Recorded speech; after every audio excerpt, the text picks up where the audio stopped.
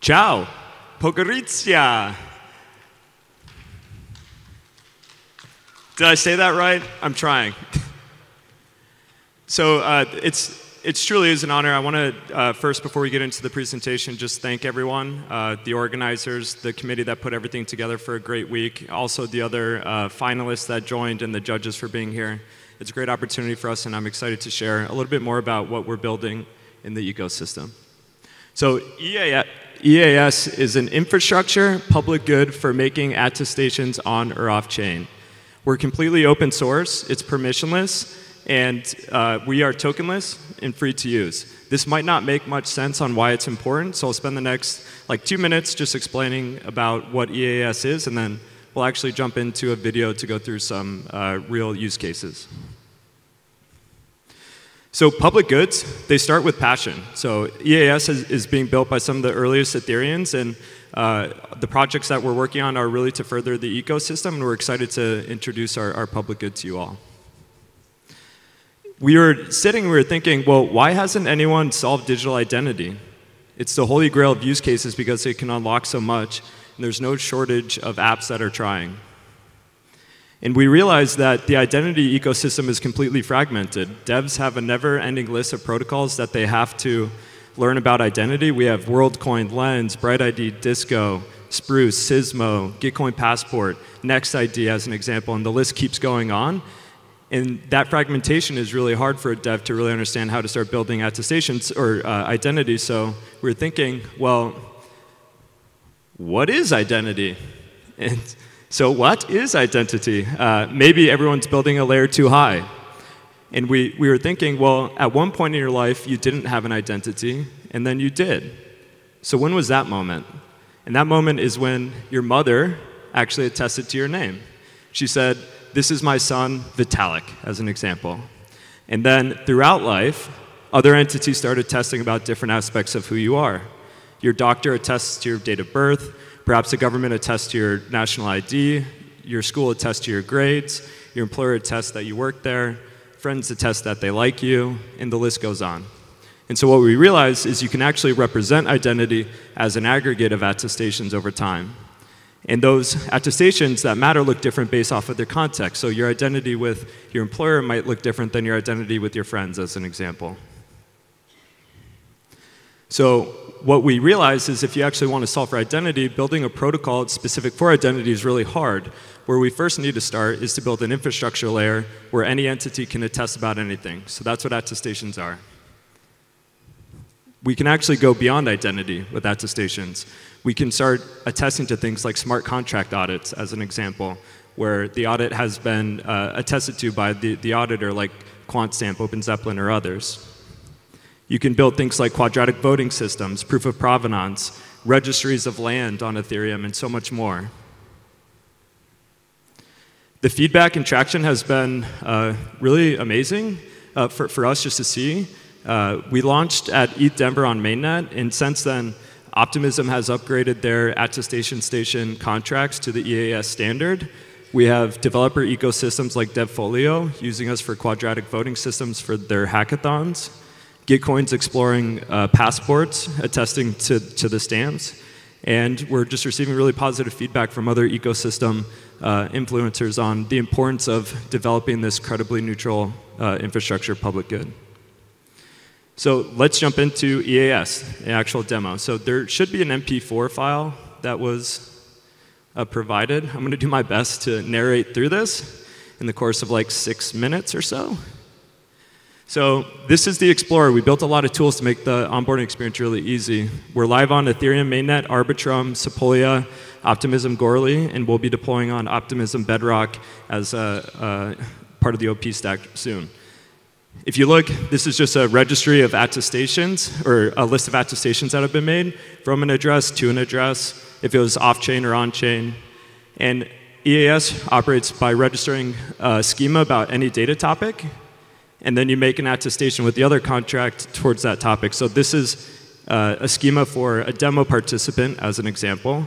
It has a string as a team name, a presentation topic for string, and then an array of addresses as presenters. So imagine if EDCON attested to Ethereum attestation service as being a demo participant. So this is an on-chain attestation record. It has a unique ID. It's from someone. There's a created date. You can automatically allow attestations to expire or manually revoke them if you are the attester. So we have the decoded data here, and it shows the team name, Ethereum attestation service, and then the related schema data that was attested to. We wanted to start extending the functionality of our schema. So with in the age of AI, with all this generated content, we were thinking, well, how can we actually build a schema that might help creators attest to the authenticity of their content? So we created a simple schema, which includes just a content hash that's a bytes 32 field. And I'll show you what else you can do when you're making an attestation, but you can apply an expiration time. So if you want this attestation to automatically expire after a week, you can do that. And you can also reference attestations to use them like composable Lego blocks. So imagine you attest to a smart contract audit. You can reference that attestation and provide evidence to it. So this content attestation, we're just going to grab a file. And it's just the PowerPoint of this presentation, actually. And so we're going to, it doesn't upload, it's not stored anywhere. It's just using a SHA-256 to hash it. And now we're attesting to that hash of that content on chain. So we're making a Sepolia transaction here. That's my loom. Have to go back. And what you'll see on this record is that this attestation was made by an address. So if I'm a content creator, that would be the from address. Right? And I've attested to this hash of the content that I produced.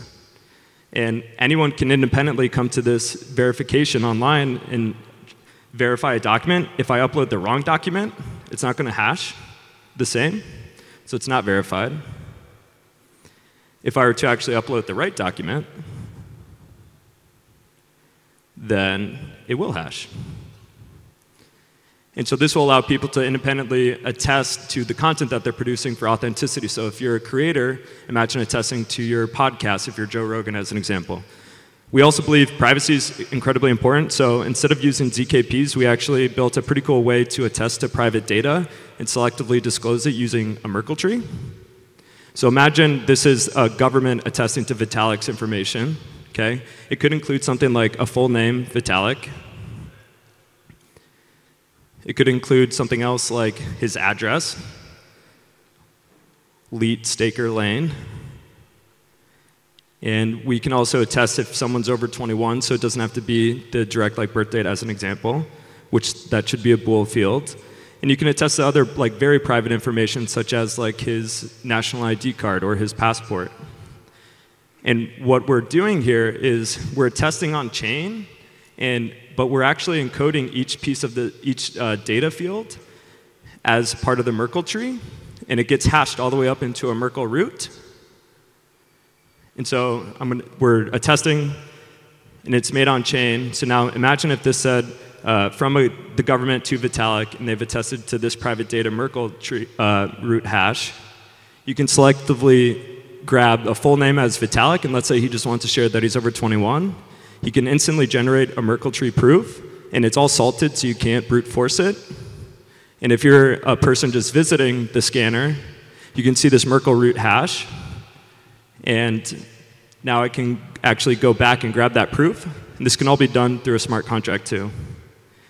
Now here's his proof, and you verify the proof, and then all that's disclosed is the Vitalik Buterin's name and that he's over 21, not his national ID card or anything else like that.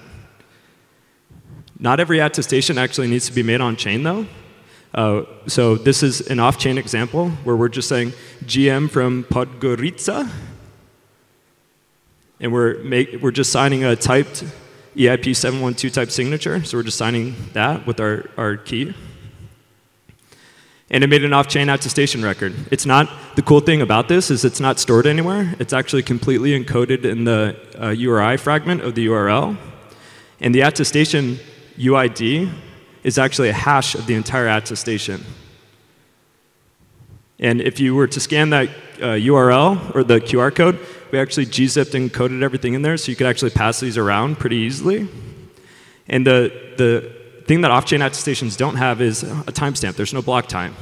So what we've built is a way for you to actually attest to the UID, which is a hash of the attestation, on-chain. And so that actually gives it proof of existence, that it did occur at that period of time. And this is still completely private. It's not stored anywhere. If you want to, you can publish it to IPFS or download it. So that was a quick rundown. We can't do this alone. Come join us and build more trust online. We have a full SDK, GraphQL endpoints, endless documentation, and amazing community support. So our question to you is, what are you going to build? Chavala, if I said that right. Thank you so much for your time.